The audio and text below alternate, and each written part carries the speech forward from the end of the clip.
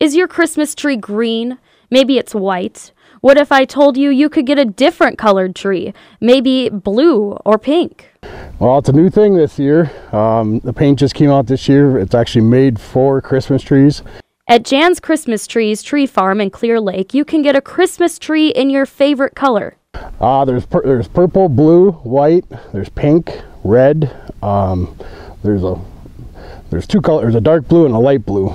The tree paint has actually been used for nearly 30 years to make pine trees stay green longer into the holiday season.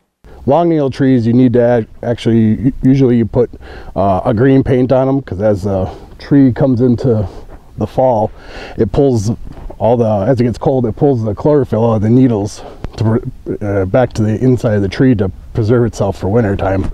So the needles start to yellow up a little bit. The paint used on the trees is specifically designed for them. It's not your typical hardware store can of spray paint. The paint that is it's completely environmental friendly, non-toxic, kid safe, pet safe, all that. So I mean, it's quite a bit more expensive than a few rattle cans of spray paint to go on the tree. People buy colored trees for many reasons. Some are huge Vikings fans and want a purple one.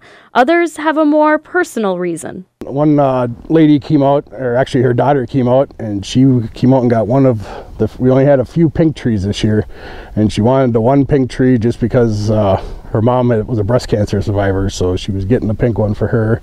Trees are colored in September before the temperatures dip below 50 degrees. Next year, the farm will be taking pre-orders since they are nearly sold out this year.